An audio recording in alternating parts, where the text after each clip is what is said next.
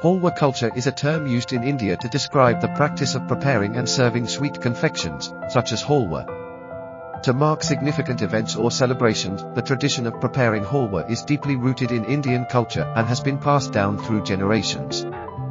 The sweet treat is often associated with joy, prosperity, and good fortune, and is a staple at festivals, weddings, and other auspicious occasions.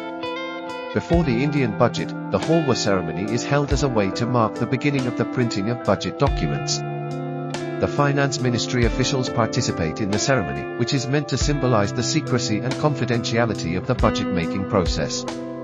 After the ceremony, all the officials involved in the budget-making process are required to stay in the ministry until the budget is presented in the parliament. To keep the details of the budget under wraps, the Halwa ceremony has become a tradition that signifies the significance and importance of the budget-making process in India.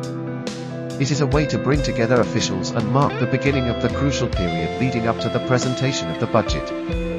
Overall, the Halwa culture before the Indian budget reflects the reverence and meticulousness with which the budget-making process is regarded in Indian society.